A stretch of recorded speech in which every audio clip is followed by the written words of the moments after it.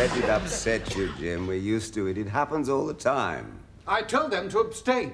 Well, it's well known that in the British Foreign Office, an instruction from the Prime Minister becomes a request from the Foreign Secretary, then a recommendation from the Minister of State, and finally just a suggestion to the Ambassador, if it ever gets that far. Thank you. L'chaim. Cheers. Well, Jim, what are you going to do about St. George's? You know about that? Obviously.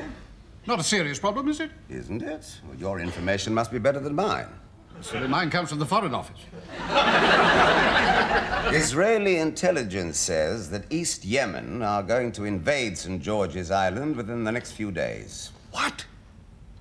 So that's the connection. Now, your Foreign Office have agreed with East Yemen that they'll make strong diplomatic representations but do nothing. In return, the Yemenis will let you keep your airport contract after they've taken over. There'll be uproar. But that's only the start. I happen to know from our ambassador in Washington that the Americans are going to support the present government at St. George's. In the UN? No, in battle on St. George's Island. They'll send in an airborne division backed up by the 7th Fleet. The Americans invading a Commonwealth country? The palace will hit the roof. And I shall look ridiculous. Why didn't the Americans tell me? They don't trust you. Why not? Because you trust the Foreign Office. Oh, I see. What can I do about it? Well, Jim, you have an airborne battalion on standby in Germany that is not now needed for the NATO exercise. How do you know? I know. Now, if you were to send it to St. George's Island, it would frighten off East Yemen. They'd never dare invade. Of course, it's not for the Israeli ambassador to advise the British Prime Minister.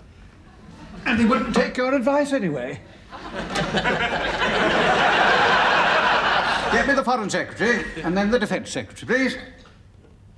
I wonder the Foreign Office didn't cover themselves. Maybe they did. They gave me several boxes tonight. I've been through them all except this one. I wonder if this could be it. Northern Indian Ocean Situation Report. It's 138 pages. It must be it. Hello? Yes, Ronnie. I want the President of St. George's Island to extend an invitation to Britain to send an airborne battalion on a goodwill visit. No, just a friendly gesture. Goodwill. Yes, at once, please. Thank you. You seem to think that 800 fully armed paratroopers was an awful lot to send on a goodwill visit. No, it's just an awful lot of goodwill. Oh, yes, Paul. You know you have an airborne battalion on standby in Germany. Yeah. Never mind how I know. Well, since it's not being used, I want them to fly straight off to St. George's Island. Sort of between Africa and India. A goodwill visit. You're just showing the flag. They have been invited. Yes, leave in 6 hours. Yes, an instant goodwill visit. Tell your press office to announce it at once. No. Leave me out of it. A routine visit. All right? A routine surprise visit. Well, say they were invited earlier, but the NATO exercise got in the way, and now they're not needed, they're going anyway. All right. Nobody knows it's not true.